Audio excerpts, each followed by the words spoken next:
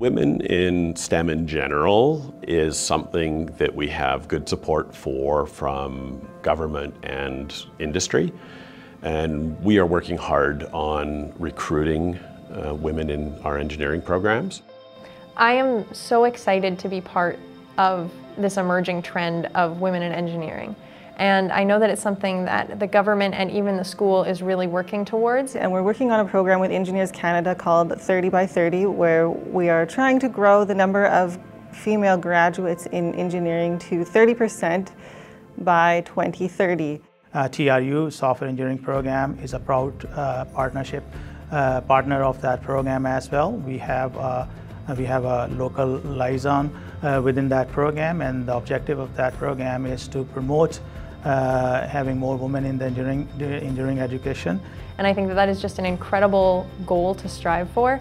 And while it is challenging, there are all of these kind of systems in place and people really want to see this succeed. We're working hard on that by doing things like workshops, trying to get more scholarships for females, and making engineering a more exciting career for them, making sure that they are aware that engineering is going to be a great career for women.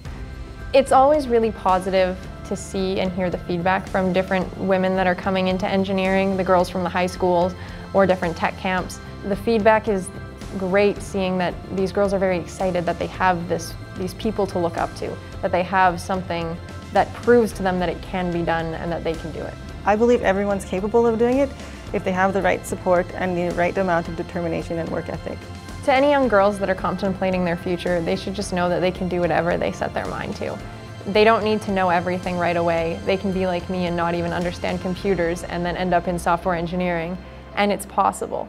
And they can work to, shatter that glass ceiling or accomplish anything that they want. If it's business, if it's engineering, if it's science, if it's following math, if it's going into arts, that they can do all of that and that anything is possible. And just because you don't have maybe the foundation or you didn't take the courses that you think you should have in high school to take a certain career path, it doesn't mean that you can't do it.